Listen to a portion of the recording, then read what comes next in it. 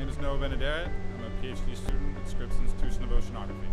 I study, in general, fisheries ecology, specifically yellowtail, California yellowtail, their movements offshore, their interactions with local recreational fishermen. It's kind of been something I've been into since as far back as I can remember.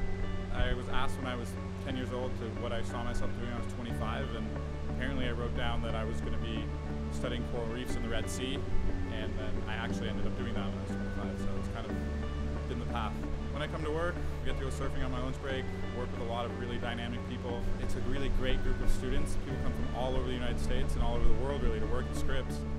California yellowtail are a really high-value species. People chase them all over the state, and surprisingly been a species that's doing rather well, it seems, on the face of a lot of fishing pressure.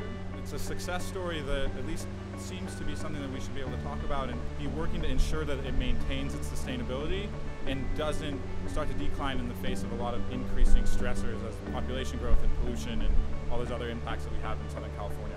By having these large, robust fish that are offshore here in our kelp forests, they show a healthy ecosystem, and maintaining them here and keeping people involved in the ocean and wanting to see them thrive is something that I think is valuable.